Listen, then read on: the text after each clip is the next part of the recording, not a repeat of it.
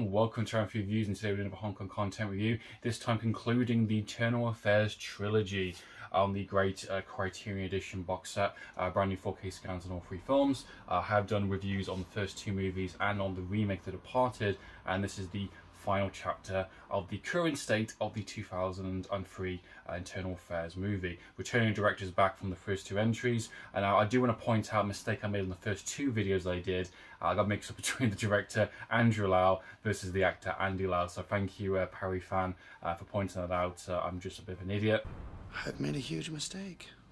I'll try and be more careful in the future. Any mistakes I make or kind of mispronunciations in terms of words or anything, just take that as I'm getting too excited or I'm just getting a little bit too into the actual film. The extras on these editions I don't think are the best they could be, if I'm being absolutely honest. An overall kind of opinion on this set. I did watch the extras for 2 and 3, and I think they could have really beefed them up with new interviews or kind of new insights into the film. They definitely are much more older, kind of archival interviews kind of thing, but there is some pretty good extras and good insights into the film themselves. As mentioned, it's released in 2003, same time as the second entry, and as already expected kind of going into this third entry, the third and final entry of the trilogy, this wasn't as good as the first two. That's pretty obvious. I think everyone kind of knows that. You know, third entries in any kind of trilogy or any kind of franchise is very difficult to kind of keep on that same level, which is why, you know, you get kind of infamous kind of sequels, but you very little get like an outstanding kind of additional sequel, a concluding chapter or additional kind of entry on top of the first two movies. The first two movies are of course fantastic, and this one is unfortunately nowhere near as good as the first two.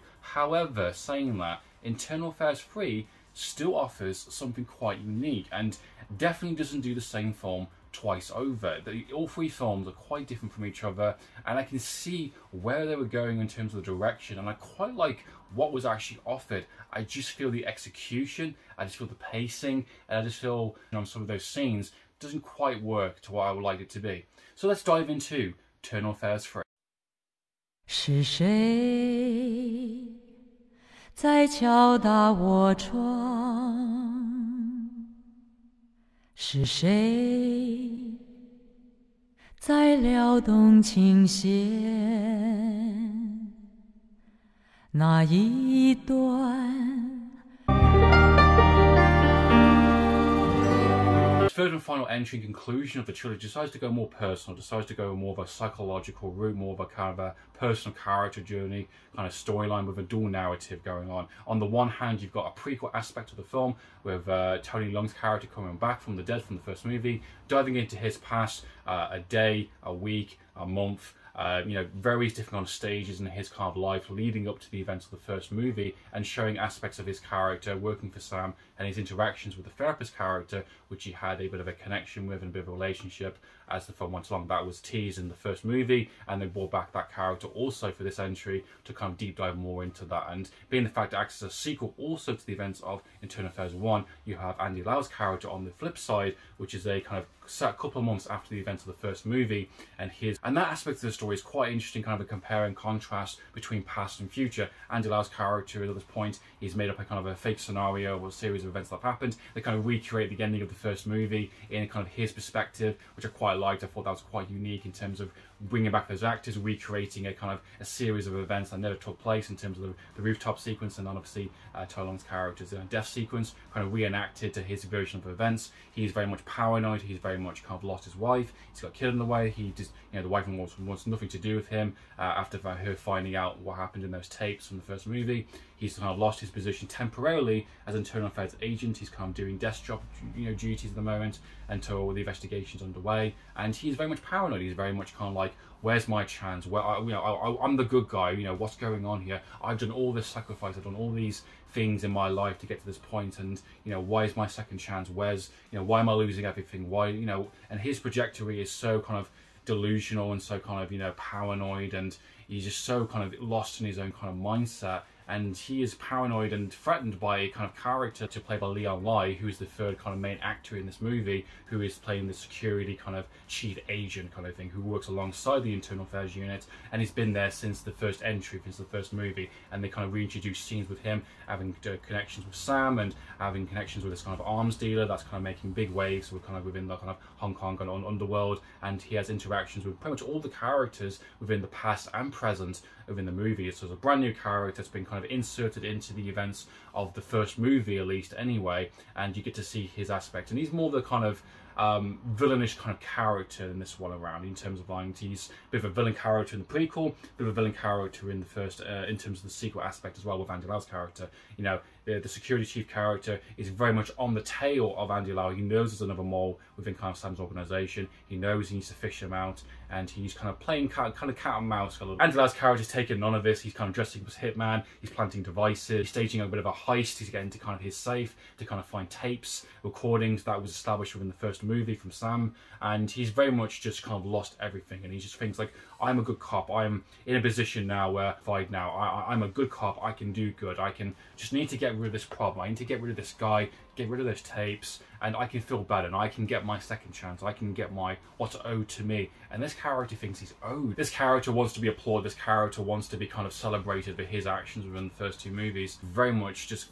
completely lost his mind in this one, but he's also very smart. He's also very calculated. I love the kind of interactions between him and the security wing chief character, and there's a really interesting kind of aspect of that kind of cat and mouse chase to it, but also heavy psychological, because he's also feeling massive guilt from what's taken place. It's interesting, on the flip side, you've got Tony Leung's character, which dives into more of the past events leading into the events of the first movie, and showing his perspective and his kind of more the happier ending that would have taken place if he managed to get out of the kind of undercover kind of business. He's been undercover for 10 years, he's kind of sick and tired of it, he's very stressed, he's very angry, but in those scenes and those moments, bring that character back, you explore a side of him that you never get to see. You see his kind of day-to-day life, his interactions with his friends, and the relationship that blossomed between him and the therapist character, which is actually quite good and quite sweet. But what makes those scenes interesting is that he's so happy and so joyful and so kind of jokey.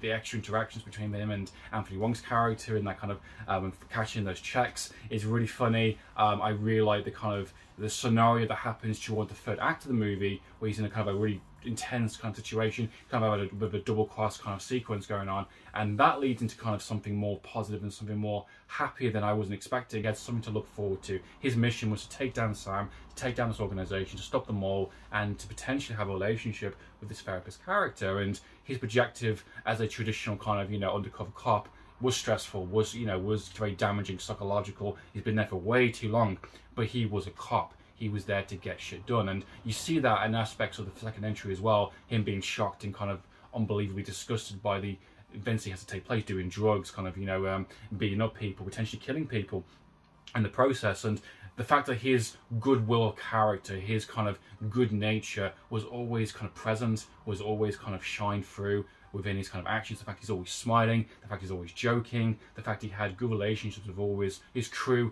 and his kind of undercover kind of police unit. Anthony Wong's character plays really well into the kind of the downfall and the more paranoid psychological aspect of Andy Lau's character. What lets the film down is just not that well executed. I think the themes could have been a little tighter. I think you could have got the scenes and the point of the film a little quicker. I don't think it needed to be 2 hours. I feel like they kind of just thrown in kind of every kind of last idea, every last scrap of kind of, you know, moments that they possibly could think of, throw it on the screen. I think a lot of the kind of Tony Leung scenes, even though I do like those scenes, and I do think they're quite interesting and they add more aspects to his character, I don't think all of them were needed.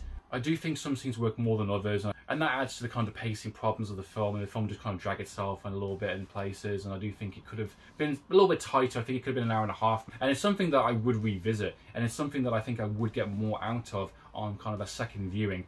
Watching it alongside with the trilogy, I think it would be more beneficial for more multiple viewings. And I think the trajectory is right there. I do think it's a bit of a bumpy road in the middle, but once it gets to that kind of finish line, I do think it hits the landing quite well, and I think it's actually quite satisfying, despite the kind of the issues I have with some of the cinematography, with some of the choices, with some of the kind of more quieter kind of downplayed sequence. I do overall Internal Affairs 3, despite being nowhere near as good as the first two movies, I do think it's underrated. I do think it's actually quite unique. I do like the approach and doing something quite different compared to the first two. It's not doing the same thing twice or third time over. It's telling a more of a personal, kind of more of a character-driven storyline, a dual narrative between past and future. While I do think it threw in a lot of extra ideas and a lot of filler stuff and a lot of things that didn't really need to be in there, I do think it could have been a tighter movie. I do think it could have been executed a little stronger. I do think some of the cinematography and some of the music choices weren't as good, but I liked the trajectory of the two initial main characters. I do like seeing the new additional character and how his role intertwined into the overall conclusion